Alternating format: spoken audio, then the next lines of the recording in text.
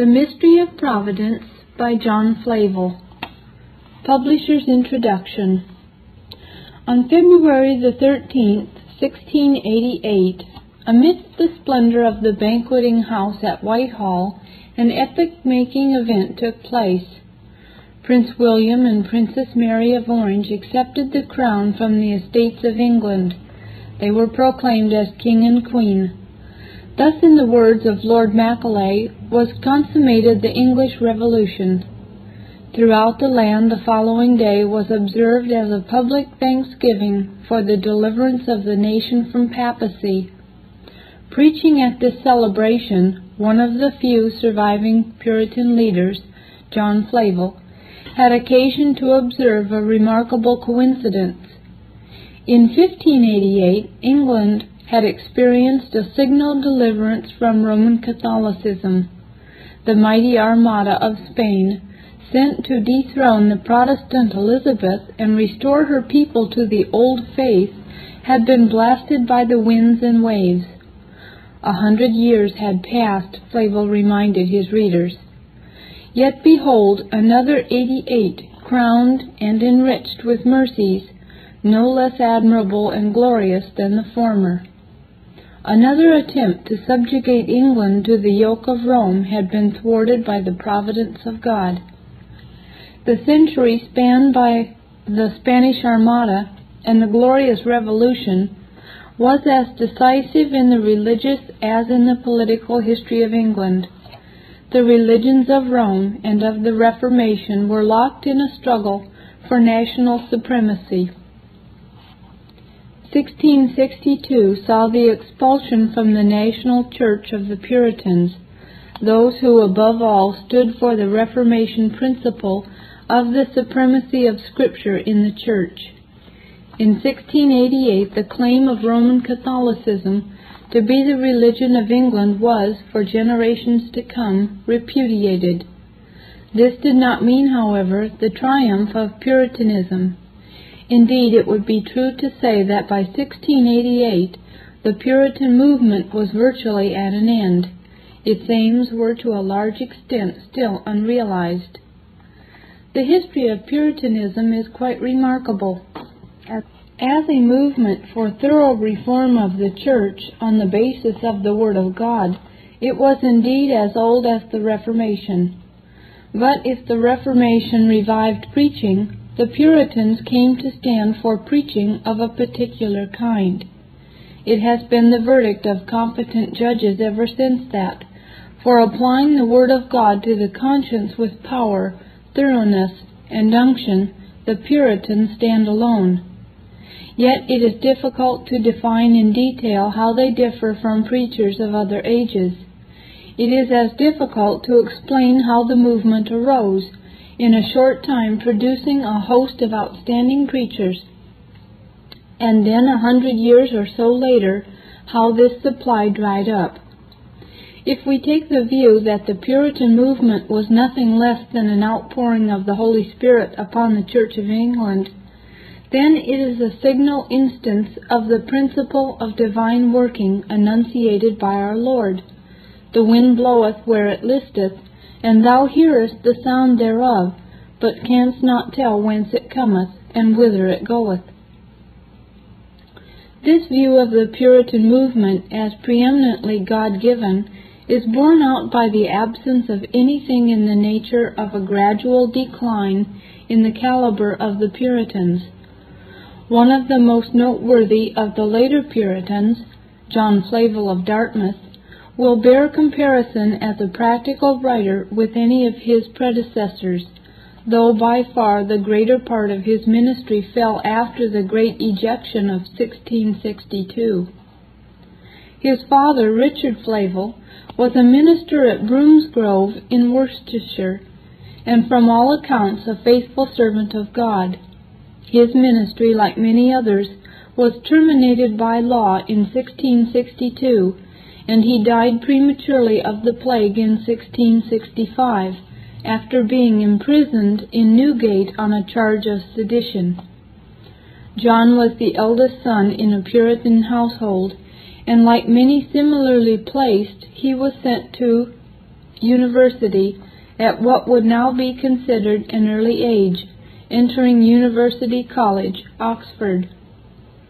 The visitation of Oxford, ordered by Parliament in 1647, after the First Civil War, and the consequent reorganization of the university took place almost certainly while Flavel was there. Speaking of his time at Oxford, Flavel regretted that he had neglected the good of his own soul so much. Nonetheless, in 1650 he was recommended as assistant to the minister of Diptford, Devon, and so commenced his life's work. Mr. Wallplate, the rector of Diptford, had sought help because of failing health. Consequently, his young assistant was not starved of ministerial duties. Flavel was formally ordained to the ministry in October 1650. Hearing of an ordination service at Salisbury, he offered himself there for examination by the presbytery, and was duly recognized. Though he succeeded Wallplate as rector of Diptford on the latter's death, and was comparatively well paid, Flavel accepted a call to another sphere of service in 1656. The seaport of Dartmouth in Devon could look back upon a long history. From an early period it was noted for its capacious harbor, and in 1190 had been the rendezvous of the crusading fleet. Coming down to the 17th century, it was an important post in the Civil War, captured for the king by Prince Maurice after a siege of 4 weeks in 1643, and retained by the Royalists until 1646, when it was taken by General Fairfax. In 1656, Anthony Hartford, minister of Dartmouth, died. 2 churches were associated in the incumbency, St. Saviour's and Townstall. To St. Saviour's the inhabitants chose Allen Gear, son-in-law of the famous John Cann, pastor of the English church at Amsterdam. As Hartford's successor in Townstall Church, a young man was designated who had recently presided with distinction at a provincial synod of the Devonshire churches. That young man was John Flavel, and so commenced an association with Dartmouth, which continued until his death. Flavel's ministry at Dartmouth might well have been attended by great outward prosperity and success had it fallen in another era. In fact, like many others, including his own father, he was ejected by the Act of Uniformity in 1662. This enactment was successful in silencing some of the nonconforming ministers. Many, however, considered that their divine commission took precedence over any man-made laws. Thus Flavel continued to exercise his ministry in Dartmouth as he was able.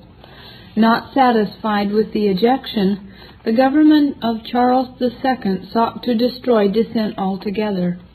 In 1665, the Oxford Act forbade nonconforming ministers to come within 5 miles of a town unless they took an oath, including a promise not to endeavor any altercation in church or state.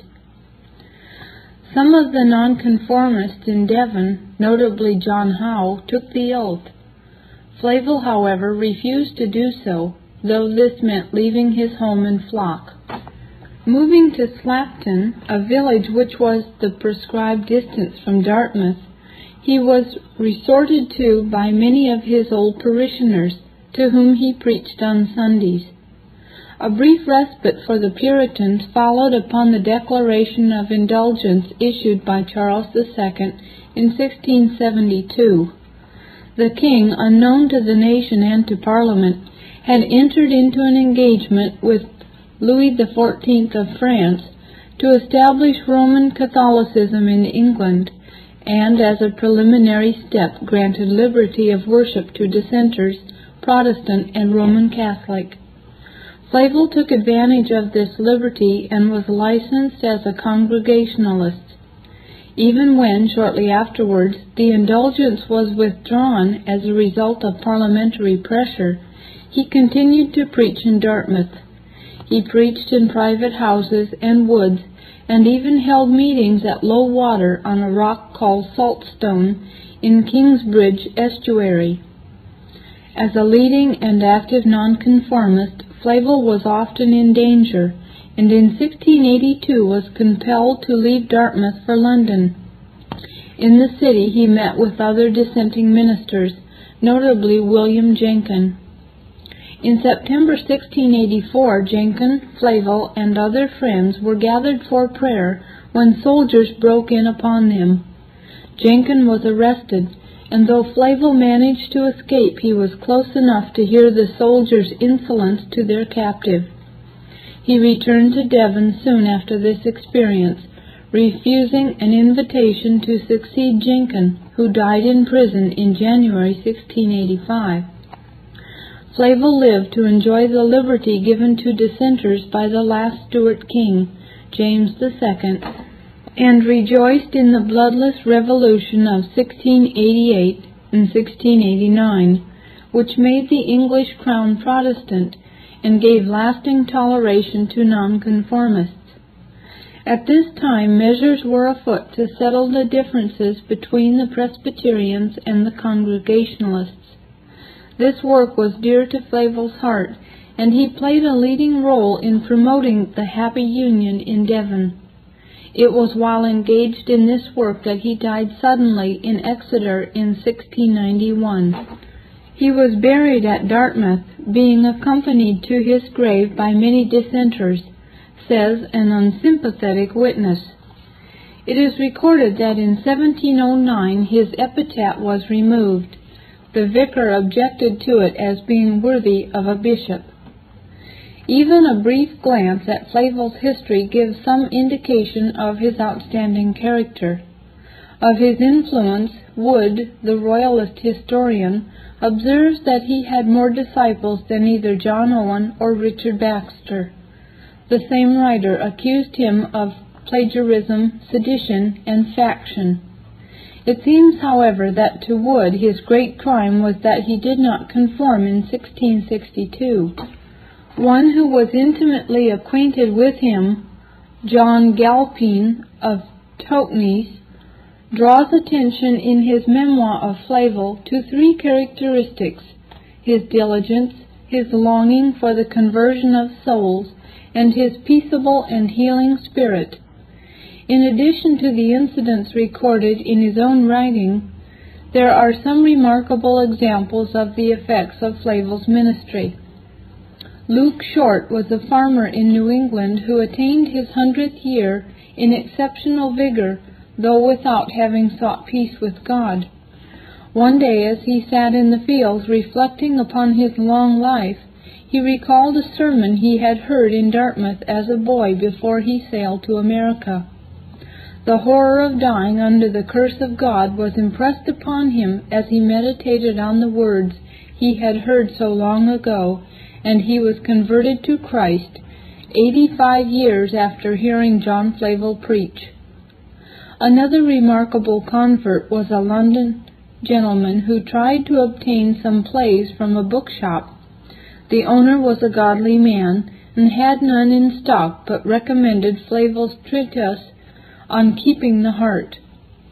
The would-be reader scorned and threatened to burn the book, but took it, and returned in a month's time saying that God had used it to save his soul.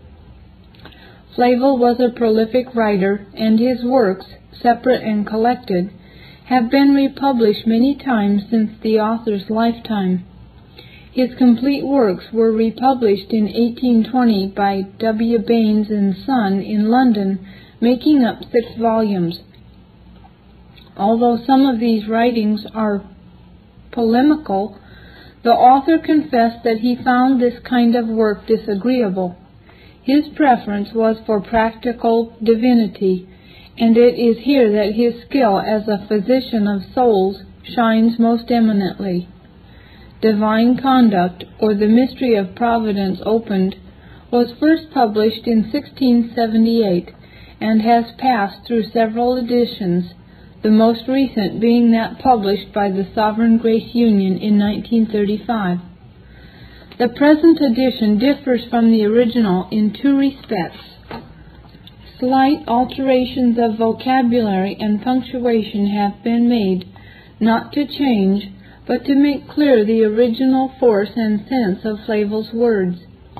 Moreover, the treatise has been freshly subdivided and given new chapter headings. These are divisions which arise naturally out of the author's treatment of his subject.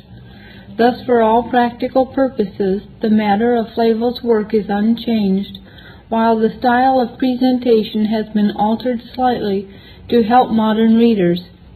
This may have diminished the academic historical value of this edition, but it is hoped that it has greatly increased its spiritual usefulness to this generation.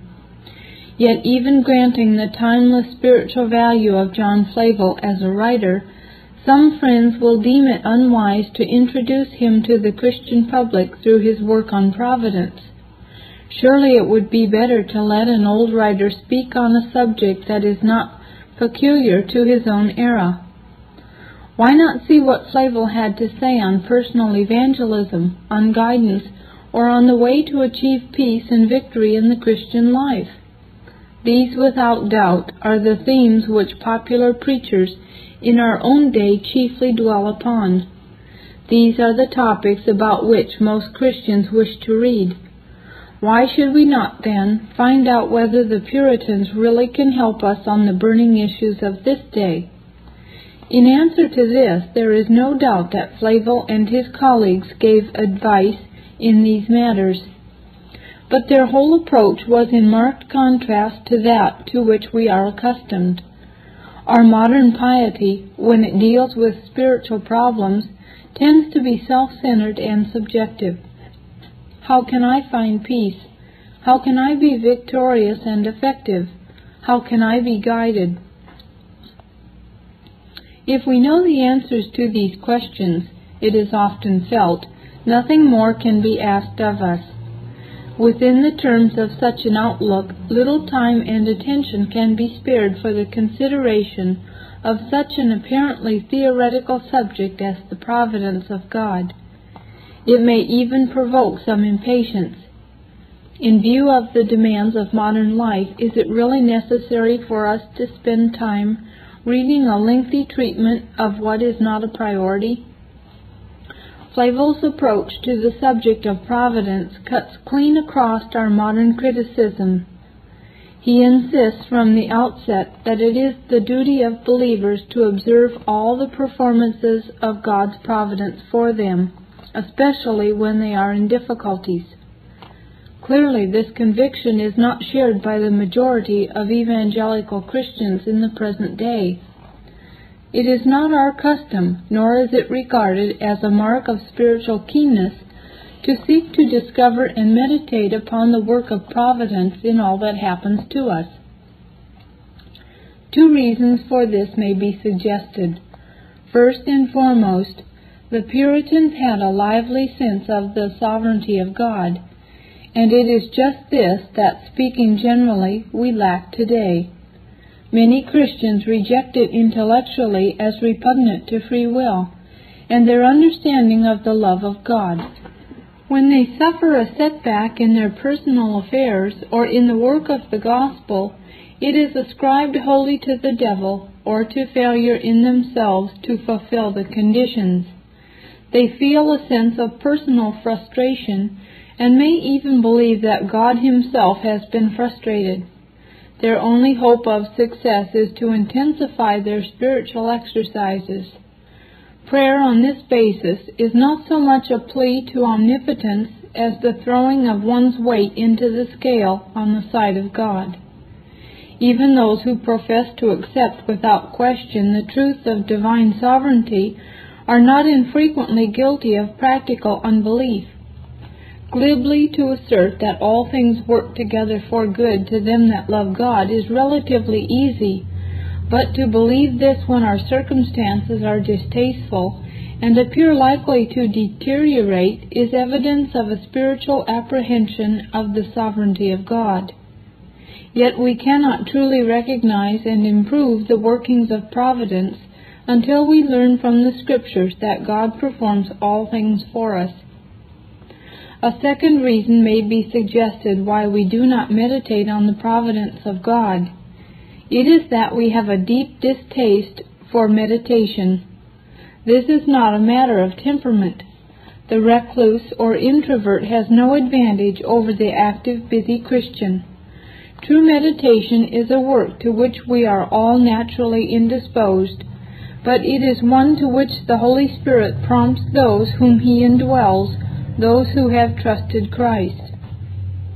To the work of meditation upon providence, believers must apply themselves, but first they must recognize it as a duty and understand what it involves. When John Flavel writes of the providence of God, he does not simply deliver a lecture. He writes in a thrilling way out of a full heart. He knows from church history and from his own experience of the works of God on behalf of His people. Above all, he knows the Word of God intimately, and he knows how to apply it. He shows how the hand of God may be discerned in our personal affairs, avoiding the extravagances of mysticism as well as the skepticism of unbelief. His treatise is calculated to abase man and exalt God, and yet to kindle faith and adoration in the heart of every child of God. To learn of the providence of God under the tuition of John Flavel will bring Christian believers into a sphere they never reckoned with before. It will also, we are confident, shed light on the great concerns of present-day evangelicals. How may we live a consecrated and victorious life? Let us first realize that everything does not depend on us. Let us see what God has done and is doing for our spiritual good. Then we may seek to work out what He is working in us. And what of guidance? Let us learn that, in an ultimate sense, we can never be outside of the will of God. Flavel would teach us that God's will for us is our duty to be found in His Word. Moreover, we should have a right attitude to all circumstances, even the most adverse. Finally, our Christian witness will not be crippled, as many fear, but quickened by a right apprehension of the sovereignty of God. What a great God is ours, greater than we ever thought when we first trusted Him for salvation. How futile for men and women to fight against Him. If Christians showed at all times by their demeanor that they had a living faith in the God of the Scriptures, they would be better placed to commend to an unbelieving world their God and His power to save. Michael Boland, February 1963. Introduction. I will cry unto God Most High, unto God that performeth all things for me. Psalm 57, verse 2. The greatness of God is a glorious and unsearchable mystery. For the Lord Most High is terrible. He is a great King over all the earth. Psalm 47, verse 2. The condescension of the Most High God to men is also a profound mystery. Though the Lord be high, yet hath He respect unto the lowly. Psalm 138, 6. But when both these meet together, as they do in this Scripture, they make up a matchless mystery. Here we find the Most High God performing all things for a poor, distressed creature. It is the great support and solace of the saints in all the distresses that befall them here, that there is a wise Spirit sitting in all the wheels of motion and governing the most eccentric creatures and their most pernicious designs to blessed and happy issues. And indeed, it were not worth while to live in a world devoid of God and providence. How deeply we are concerned in this matter will appear by that great instance which Psalm 57 presents us with. It was composed, as the title notes, by David when he hid himself from Saul in the cave. It is ascribed with a double title, Altashith, Michtam of David. Altashith refers to the scope, and Michtam to the dignity of the subject matter. The former signifies destroy not, or let there be no slaughter, and may either refer to Saul, concerning whom he gave charge to his servants not to destroy him, or rather it has reference to God, to whom in this great necessity he poured out his soul in this passionate ejaculation, Altashith, destroy not. The latter title, Michtam, signifies a golden ornament, and so is suited to the choice and excellent matter of the psalm, which much more deserves such a title than do Pythagoras' golden verses.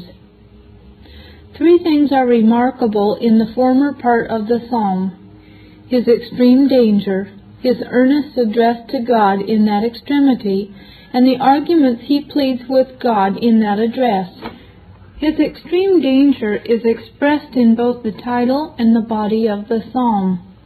The title tells us this psalm was composed by him when he hid himself from Saul in the cave. This cave was in the wilderness of En-Gedi, among the broken rocks where the wild goats lived, an obscure and desolate hole. Yet even there the envy of Saul pursued him. 1 Samuel 24, verses 1 and 2. And now he that had been so long hunted as a partridge upon the mountains seems to be enclosed in the net. His enemies were outside the cave, from which there was no other outlet. Then Saul himself entered the mouth of this cave, in the sides and creeks of which David and his men lay hidden, and they actually saw him. Judge to how great an extremity and to what a desperate state things were now brought. Well might he say, My soul is among lions, and I lie even among them that are set on fire. Verse 4. What hope now remained? What but immediate destruction could be expected? Yet this does not frighten him out of his faith and duty, but between the jaws of death he prays and earnestly addresses himself to God for mercy. Be merciful unto me, O God, be merciful unto me. Verse 1. This excellent psalm was composed by him when there was enough to discompose the best man in the world. The repetition notes both the extremity of the danger and the ardency of the supplicant. Mercy, mercy, nothing but mercy, and that, exerting itself in an extraordinary way, can now save him from ruin. The arguments he pleads for obtaining mercy in this distress are very considerable. First, he pleads his reliance upon God as an argument to move mercy.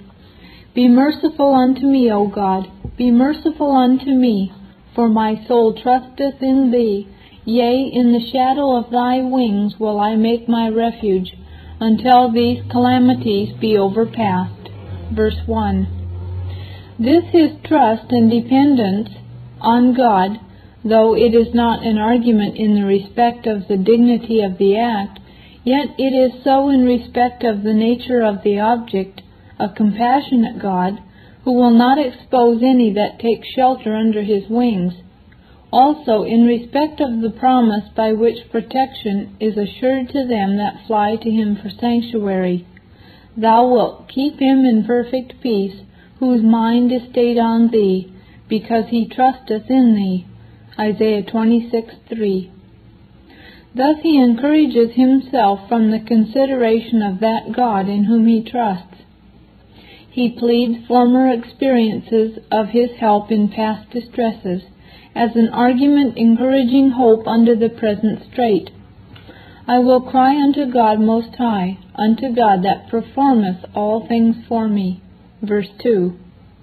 In these words I shall consider two things, the duty resolved upon, and the encouragement to that resolution. the duty resolved upon. I will cry unto God.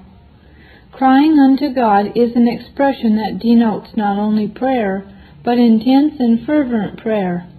To cry is to pray in a holy passion, and such are usually speeding prayers. Psalm 18 verse 6 and Hebrews 5 verse 7. The encouragements to this resolution are taken from the sovereignty of God and from the experience he had of his providence. The sovereignty of God. I will cry unto God Most High. Upon this he acts his faith in extremity of danger. Saul is high, but God is the Most High, and without his permission he is assured Saul cannot touch him. He had none to help, and if he had, he knew God must first help the helpers, or they cannot help him. He had no means of defense or escape before him, but the Most High is not limited by means. This is a singular prop to faith. Psalm 59:9. The experience of his providence hitherto. Unto God that performeth all things for me. The word which we translate performeth comes from a root that signifies both to perfect and to desist and cease. For when a business is performed and perfected, the agent then ceases and desists from working. To such a happy issue the Lord has brought all his doubtful and difficult matters before, and this gives him encouragement that he will still be gracious and perfect that which concerns him now, as he speaks, the Lord will perfect that which concerneth me. Psalm 138:8. The Septuagint renders Psalm 57:2, the well-doer saving me, who profits or benefits me.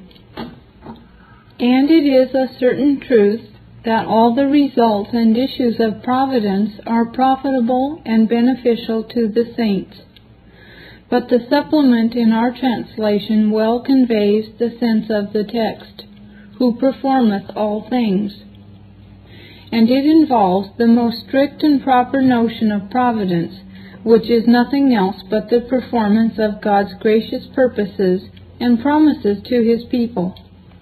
And therefore Vatibulus and Mewis supply and fill up the room left by the conciseness of the original, with which he hath promised, thus, I will cry unto God Most High, unto God that performeth the things which he hath promised. Payment is the performance of promises, grace makes the promise, and providence the payment. Piscator fills it thus, unto God that performeth his kindness and mercy. But still it supposes the mercy performed to be contained in the promise. Mercy is sweet in the promise, and much more so in the providential performance of it to us. Castilio's supplement comes nearer to ours. I will cry unto God Most High, unto God the transactor of my affairs. But our English, making out the sense by a universal particle, is most agreeable to the scope of the text, for it cannot but be a great encouragement to his faith that God had transacted all things or performed all things for him. This providence that never failed him in any of the straits that ever he met with, and his life was a life of many straits, he might well hope would not fail him now, though this were an extraordinary and matchless one. Let us then bring our thoughts a little closer to this scripture, and it will give us a fair and lovely prospect of providence in its universal, effectual, beneficial, and encouraging influence upon the affairs and concerns of the saints. The expression imports the universal interest and influence of providence in and upon all the concerns and interests of the saints. It not only has its hand in this or that, but in all that concerns them. It has its eye upon everything that relates to them throughout their lives from first to last. Not only the great and more important, but the most minute and ordinary affairs of our lives are transacted and managed by it. It touches all things that touch us, whether more nearly or remotely. The text displays the efficacy of providential influences. Providence not only undertakes but perfects what concerns us. It goes through with its designs and accomplishes what it begins. No difficulty so clogs it, no cross accident falls in its way, but it carries its design through it. Its motions are irresistible and uncontrollable. He performs it for us. And, which is sweet to consider, all its products and issues are exceedingly beneficial to the saints. It performs all things for them. 'Tis true we often prejudge its work and unjustly censure its designs, and in many of our straits and troubles we say, all these things are against us. But indeed Providence neither does nor can do anything that is really against the true interest and good of the saints. For what are the works of Providence but the execution of God's decree and the fulfilling of His word? And there can be no more in Providence than is in them. Now there is nothing but good to the saints in God's purposes and promises, and therefore whatever Providence does concerning them, it must be, as the text speaks, the performance of all things for them. And if so, how cheering, supporting, and encouraging must the consideration of these things be in a day of distress and trouble. What life and hope will it inspire our hearts and prayers with when great pressures lie upon us? It had such a cheering influence upon the psalmist at this time, when the state of his affairs was, to the eye of sense and reason, forlorn and desperate. There was now but a hair's breadth, as we say, between him and ruin. A powerful, enraged, and implacable enemy had driven him into the hole of a rock, and was come after him into that hole. Yet now, while his soul is among the lions, while he lies in a cranny of the rock, expecting every moment to be drawn out to death, the reflections he had upon the gracious performances of the Most High for him, from the beginning to that moment, support his soul and inspire hope and life into his prayers. I will cry unto God Most High, unto God that performeth all things for me. From the text, then, you have this doctrine. It is the duty of the saints, especially in times of straits, to reflect upon the performances of Providence for them in all states and through all the stages of their lives. The Church, in all the works of mercy, owns the hand of God. Lord, Thou hast wrought all our works in or for us. Isaiah 26:12. And still it has been the pious and constant practice of the saints in all generations to preserve the memory of the more famous and remarkable providences that have befallen them in their times as a precious treasure. If thou be a Christian indeed, I know thou hast, if not in thy book, yet certainly in thy heart, a great many precious favors upon record. The very remembrance and rehearsal of them is sweet. How much more sweet was the actual enjoyment.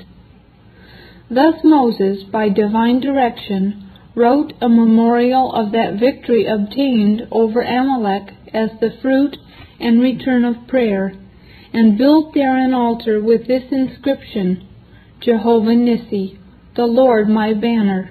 Exodus 17, verse 14 and 15. Thus Mordecai and Esther took all care to perpetuate the memory of that signal deliverance from the plot of Haman, by ordaining the feast of Purim as an anniversary throughout every generation, every family, every province, and every city, that these days of Purim should not fail from among the Jews, nor the memorial of them perish from their seed. Esther 9:28. For this end you find psalms indited, to bring to remembrance, Psalm 70, title. You find parents giving suitable names to their children, that every time they looked upon them, they might refresh the memory of God's mercies, 1 Samuel 1:20. You find the very places where eminent providences have appeared given a new name, for no other reason but to perpetuate the memorial of those sweet providences which so refreshed them there. Thus Bethel received its name, Genesis 28:19. And that well of water where Hagar was seasonably refreshed by the angel in her distress was called Bir Laharoi, the well of him that liveth and looketh on me, Genesis 16:14. Yea, the saints have given, and God has assumed to himself new titles upon this very score and account. Abraham's Jehovah-Jireh and Gideon's Jehovah-Shalom were ascribed to him for this reason. And sometimes you find the Lord styles himself the God that brought Abraham from Ur of the Chaldees, or the Lord God that brought them out of Egypt, or again, the Lord that gathered them out of the north country, reminding them of the gracious providences which in all those places he had wrought for them. Now there is a twofold reflection upon the providential works of God. One is entire and full, in its whole complex and perfect system. This blessed sight is reserved for the perfect state. It is in that mount of God where we shall see both the wilderness and Canaan, the glorious kingdom into which we are come, and the way through which we were led into it. There the saints shall have a ravishing view of it in its entirety, and every part shall be distinctly discerned as it had its particular use, and as it was connected with the other parts, and how effectually and orderly they all wrought to bring about that blessed design of their salvation, according to the promise, and we know that all things work together for good to them that love God, to them who are the called according to his purpose. Romans 8:28. For it is certain, no ship at sea keeps more exactly by the compass which directs its course than Providence keeps by that promise which is its cynosure and pole star. The other sight is partial and imperfect, which we have on the way to glory, during which we only view it in its single acts, or at most, in some branches and more observable series of actions. Between these two is the same difference as between the sight of the disjointed wheels and scattered pins of a watch, and the sight of the whole united in one frame and working in one orderly motion, or between an ignorant spectator who views some more observable vessel or joint of a dissected body, and the accurate anatomist who discerns the course of all the veins and arteries of the body as he follows the various branches of them through the whole, and plainly sees the proper place, figure, and use of each, with their mutual respect to one another. Oh, how ravishing and delectable a sight will it be to behold at one view the whole design of Providence, and the proper place and use of every single act, which we could not understand in this world. What Christ said to Peter is as applicable to some providences in which we are now concerned as it was to that particular action. What I do thou knowest not now, but thou shalt know hereafter. John 13:7. All the dark, intricate, puzzling providences at which we were sometimes so offended and sometimes amazed, which we could neither reconcile with the promise nor with each other, nay, which we so unjustly censured and bitterly bewailed, as if they had fallen out quite against our happiness, we shall then see to be to us, as the difficult passage through the wilderness was to Israel, the right way to a city of habitation. Psalm 107, verse 7.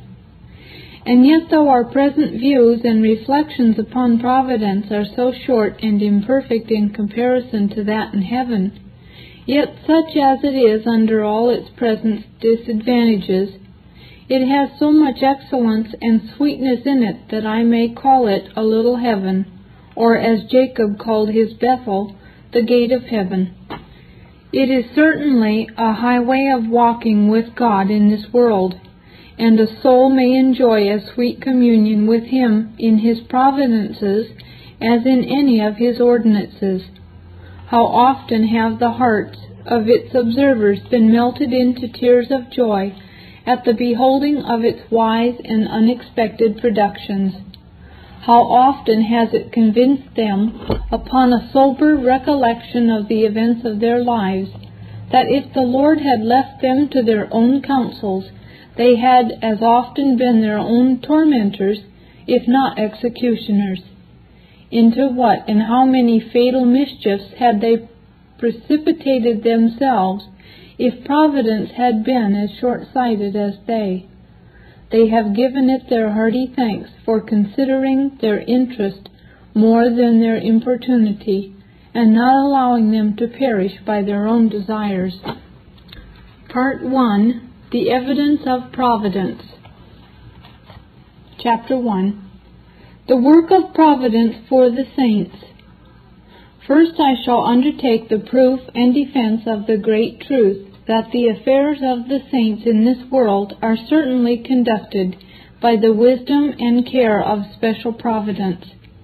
And in so doing I address myself with cheerfulness to perform, as I am able, a service for that providence which has throughout my life performed all things for me, as the text speaks. There is a twofold consideration of providence, according to its twofold object and manner of dispensation. The one in general, exercised about all creatures, rational and irrational, animate and inanimate. The other special and peculiar. Christ has a universal empire over all things, Ephesians 1:22. He is the head of the whole world by way of dominion, but a head to the church by way of union and special influence, John 17, verse 2. He is the Savior of all men, specially of those that believe, 1 Timothy 4:10. The church is His special care and charge. He rules the world for its good, as a head consulting the welfare of the body. Heathens generally denied providence, and no wonder, since they denied a God. For the same arguments that prove one will prove the other. Aristotle, the prince of heathen philosophers, could not by the utmost search of reason find out how the world originated, and therefore concludes it was from eternity. The Epicureans did, in a way, acknowledge a God, but yet denied a providence, and wholly excluded Him from any interest or concern in the affairs of the world, as being inconsistent with the felicity and tranquillity of the divine being, to be diverted and cumbered with the care and labor of government. This assertion is so repugnant to reason that it is a wonder they did not blush at its absurdity. But I guess the reason, and one of them, according to Cicero, speaks it out in broad language. If this is so, you have yoked us to an eternal master, such as we would fear day and night. For who would not be frightened of a prying busybody of a God who provides, plans, and observes everything, and who considers that everything is His concern? They foresaw that the concession of a providence would impose an eternal yoke upon their necks, by making them accountable for all they did to a higher tribunal, so that they must necessarily pass the time of their sojourning here in fear, while all their thoughts, words, and ways were strictly noted and recorded, for the purpose of an account by an all-seeing and righteous God. They therefore labored to persuade themselves that what they had no mind for did not exist. But these atheistical and foolish conceits fall flat before the undeniable evidence of this so great and clear a truth. Now, my business here is not so much to deal with professed atheists who deny the existence of God and consequently deride all evidences brought from Scripture of the extraordinary events that fall out in favor of that people that are called His, but rather to convince those that professedly own all this, yet never having tasted religion by experience, suspect at least that all these things which we call special providences to the saints are but natural events or mere contingencies. Thus, while they profess to own a God and a providence, which profession is but the effect of their education, they do in the meantime live like atheists, and both act and think as if there were no such things, and really I fear this is the case with the greater part of the men of this generation. But if it were indeed so, that the affairs of the world in general, and more especially those of the saints, were not conducted by divine providence, but, as they would persuade us, by the steady course of natural causes, beside which, if at any time we observe any event to fall out, it is merely casual and contingent, or proceeds from some hidden and secret cause in nature. If this indeed were so, let them that are tempted to believe it give a rational answer to the following questions. How comes it to pass that so many signal mercies and deliverances have befallen the people of God, above the power and against the course of natural causes, to make way for which there has been an obvious suspension and stop put to the course of nature? It is most evident that no natural effect can exceed the power of its natural course. Nothing can give to another more than it has in itself, and it is as clear that whatsoever acts naturally acts necessarily. This Reformation audio track is a production of Stillwater's Revival Books. SWRB makes thousands of classic Reformation resources available, free and for sale, in audio, video, and printed formats. Our many free resources, as well as our complete mail-order catalog, containing thousands of classic and contemporary Puritan and Reformed books, tapes, and videos at great discounts, is on the web at www.swrb.com. We can also be reached by email at swrb@swrb.com, by phone at 780-450-3730, by fax at 780-468-1096, or by mail at 4710-37A Avenue, Edmonton, that's Edmonton, Alberta, abbreviated capital A, capital B, Canada, T6L3T5. You may also request a free printed catalog. And remember that John Calvin, in defending the Reformation's regulative principle of worship, or what is sometimes called the scriptural law of worship, commenting on the words of God, which I commanded them not, neither came into my heart, from his commentary on Jeremiah 7:31, writes, God here cuts off from men every occasion for making evasions, since he condemns by this one phrase, I have not commanded them, whatever the Jews devised. There is then no other argument needed to condemn superstitions than that they are not commanded by God. For when men allow themselves to worship God according to their own fancies, and attend not to his commands, they pervert true religion.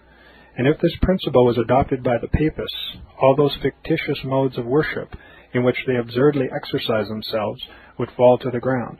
It is indeed a horrible thing for the papists to seek to discharge their duties towards God by performing their own superstitions.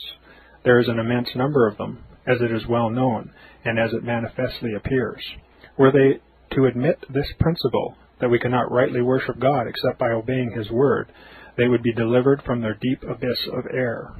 The prophet's words, then, are very important, when he says that God had commanded no such thing, and that it never came to his mind, as though he had said that men assume too much wisdom when they devise what he never required, nay, what he never knew.